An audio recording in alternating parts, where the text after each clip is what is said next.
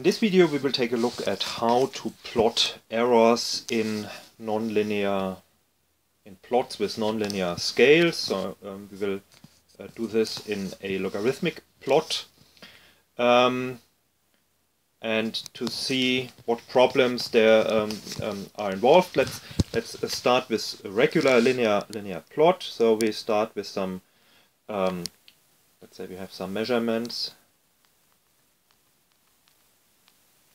we would like to plot. So our measurements are 9 plus minus 1, 3 plus minus 1, and 1 plus minus 1. Yeah. And we plot them on a linear scale. So let's start. Let's say here we have 10, 9, 8, 7, 6, 5, 1, and 0 is here. Okay, so plotting them, of course, let's first mark down the actual measurement values. So that's the 9 there, then the 3, and here we have the 1. And the errors, we have constant absolute errors. So we have here the confidence interval of plus minus 1. And the particular point here of the linear scale is that we have first of all, we have symmetric error bars, so the plus and the minus delta x have the same size in our plot, and also at different positions in the plot, these delta x's remain of constant size. So delta x. Okay. That's nice. Now if we would like to plot our measurements in a logarithmic plot, so let's do that. Let's again draw let's start here with as a reference the linear scale.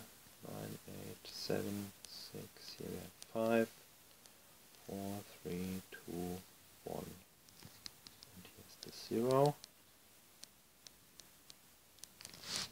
So this helps us to actually map our linear values to the logarithmic values. So this is really very crudely done. Okay, so 10 is 10, and our value 1 is actually here, because log 1 is 0, so the value 0 on a linear scale maps to the value 1 on the log scale. So 10 is 10, and then we have 2, logarithmic of log of 2 is about 0.3, so that's 2. Log of 3 is about 0.5, and then it's very approximately like this. Here we have the 5. Okay. Now, plotting our data then means we have here the 9, which is then this value. We have our number 3, which is this, and we have our number 1, which is here. Okay. That's straightforward, but now if we would like to indicate our confidence interval, so this is here. So this still looks somewhat symmetric, because here the nonlinearity is not too apparent here on that part. But if we plot the errors on the measurement 3, so 3 plus 1 is 4, that's here. 3 minus 1 is 2, so that goes down to here. And here now it becomes apparent that the error bars are not symmetric anymore. It's even worse for the third measurement, so value 1. This is the upper error bar. And if we would like to draw now the lower error bar, we have a problem, because 1 minus 1 is 0, and log of 0 is not defined. So this can't be drawn. Okay, so what's the solution? Now, if you think about it, drawing absolute error bars is actually drawing differences, sums or differences of x plus delta x and x minus delta x. But we are now on a log scale, so in the log domain, and differences in the log domain, for example, log x minus log y equals to x, the quotient of x over y in the linear domain. So that means differences in a log plot have a different meaning, of course. So mathematically, and on a linear scale, we measured x and we plotted x. Yeah. On a linear scale. In a log scale, we measured x, but we didn't plot x. We plotted something else. Let's call it c, which is log of x. Now if you want to draw errors or error bars, we shouldn't draw delta x, but we should draw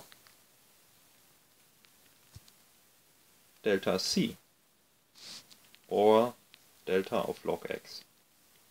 Okay, and what's that? Okay, if you look at the first derivative of log x, this can be written as d over dx, the natural logarithm of x over the natural logarithm of the basis of the logarithm we started with, so that's 10.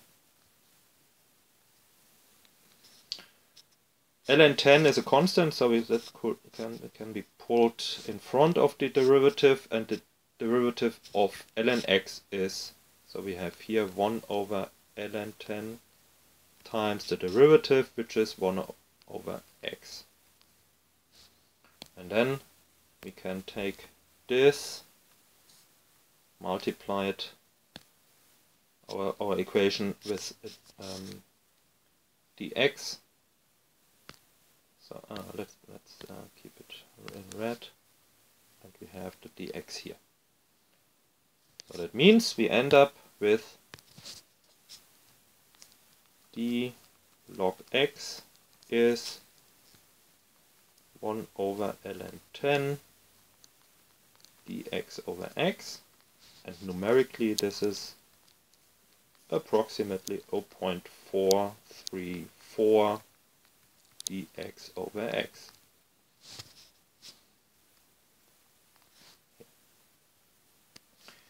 And dx over x, this is the relative error, which, apart from this constant prefactor, is what we should plot as dc. Okay, going back to our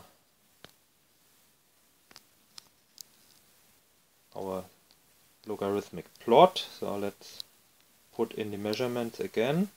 So that makes it easier to compare. And in blue now, we would like to draw our error bars dc. That means we have to do some computations first, because we have to compute this 0.434 dx over x for each of our values. Okay, so we have 9, so x, delta x over x, and then 0.434 delta x over x. So this table here, this is 1, this is 1/9, and that's then about 0.05.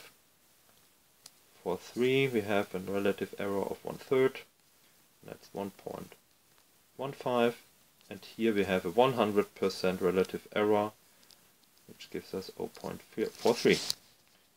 So these are the numbers that we should use for our error bars.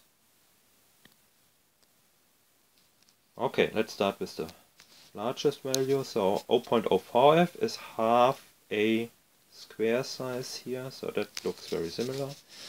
Then we have 1.5 square sizes for this value. So 1.5 is here. And then we have 4.3 squares. So that's 1, 2, 3, 4, something like this. And in the other direction, 2, 3, 4, something like that. Okay. And now the DC error bars are again symmetric.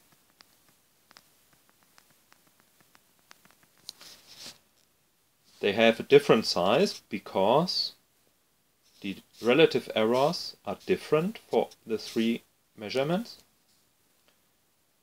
and we don't have the problem of undefined confidence interval limits.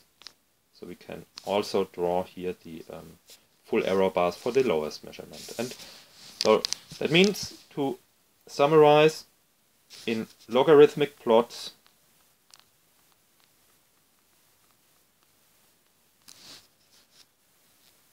use relative errors and plot log x plus minus 0.434 delta x over x.